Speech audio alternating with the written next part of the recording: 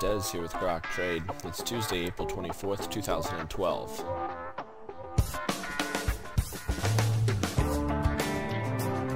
Stock index futures are mixed. We have the S&P and Dow slightly in bullish territory, NASDAQ in negative territory going into the open. Another 40 minutes or so before the markets actually open, but we're looking at the ES. This is the S&P 500 E-mini future, and we have this nice rally after a significant drop-off, but then we're breaking down again. So we have a nice bear pullback and a drop.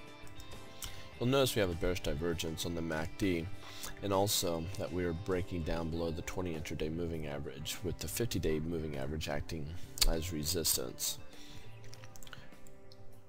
Going over to the spider, and well, before I do that, I'd like to show you different levels I'm looking at for resistance on the futures. You can pause the video and write those down.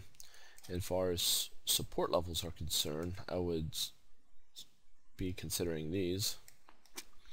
Pause the video and write those down. Now let's go to the spiders, take a look at some key areas. We had this big symmetrical triangle. The symmetrical triangle broke down. Now we have a bear pullback. Bear pullback. It's found resistance around 137.33 and now is dropping, finding support at the 20 intraday moving average. The MACD here is dropping, but we're still above the zero line. It looks like we could get a down leg. This could be a bearish day. So we do have consumer confidence coming out a half hour after the markets open. That's 10 a.m. Eastern Standard Time. Furthermore, we have new home sales reporting at that exact same time. As far as resistance levels are concerned, I'd be considering these areas, so you can pause the video and write those down. And as far as support levels are concerned, here are those. Apple is coming out with earnings about 35 minutes after the market closes at 4:35 Eastern Standard Time today.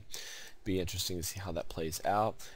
If they do beat estimates yet again, which I believe would be the 9th quarter in a row that they would be doing so, I expect a nice bullish run on Apple to commence. So there you have it. Join us in the chat room, and when you're ready, feel free to join us in the more advanced Grokstar chat room.